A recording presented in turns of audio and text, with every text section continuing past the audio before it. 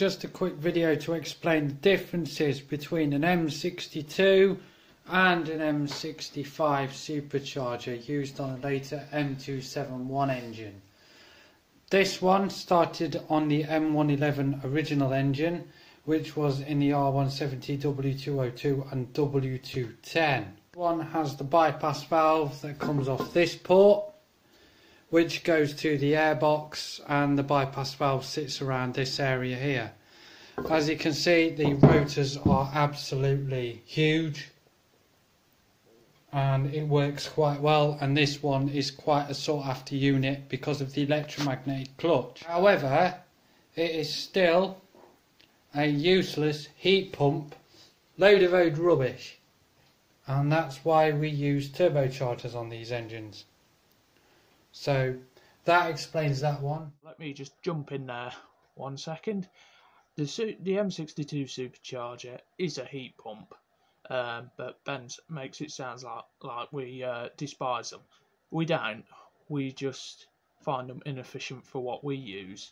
So it's perfectly fine to run one, but when you're trying to get over 250 horsepower, it actually is almost cheaper to just go to a turbo, and more effective as well, and you don't get a parasitic drain. I still run the M62 on my daily car.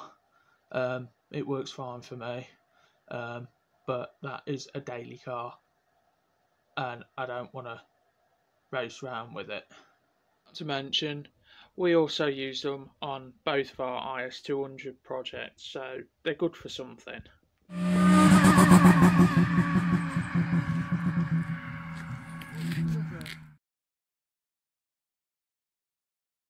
Period.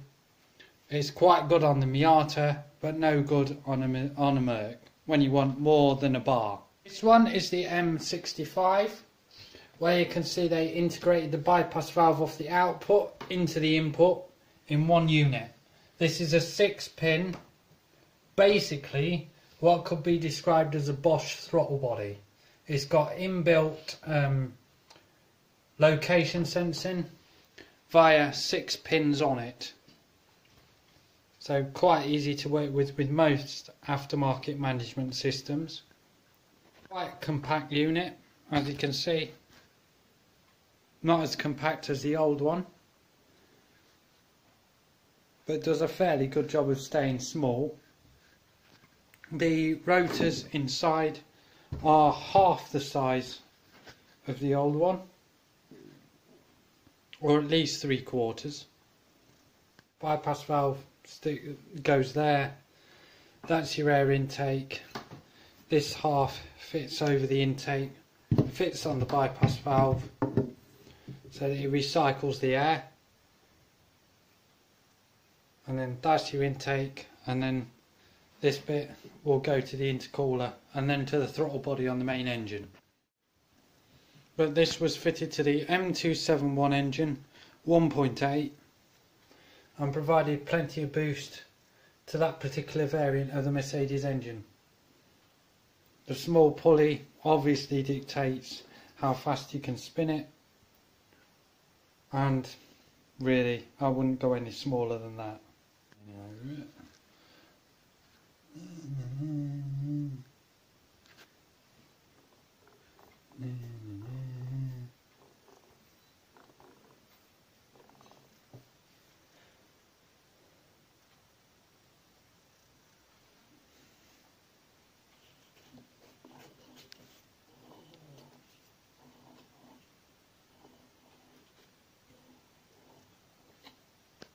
So that was a quick video on the differences between the Eaton M62 on our M111 engines and the M65 on the M271 engines. If we had one, we would have included the M45, but we thought we'd just make one on the M60 series. It'd make a bit more sense in comparing those two, as we know the M45 is pretty much an M65 anyway. The M65 just has a different housing, essentially. Probably a few other things, but I'm not going to get into that too much. I hope you've enjoyed the video and it's been useful, and we'll see you in the next one. Thanks guys, and don't forget to subscribe if you're not.